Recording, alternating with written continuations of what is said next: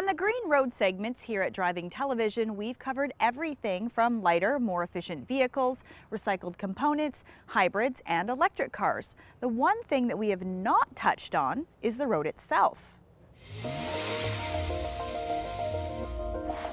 To truly drive the Green Road and to make as little an impact as possible, there needs to be infrastructure to support the electrification of the automobile.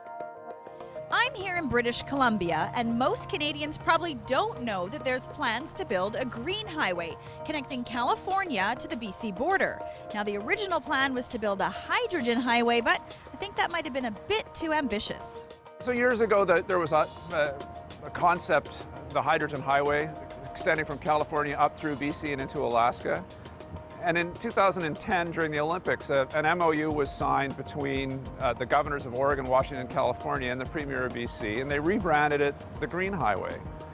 The Green Highway is largely being constructed around this big project in the US called the EV project, and it involves a bunch of charging stations and about 300 fast chargers that are going to enable you to drive from San Diego up to the US border and charge every 50 miles.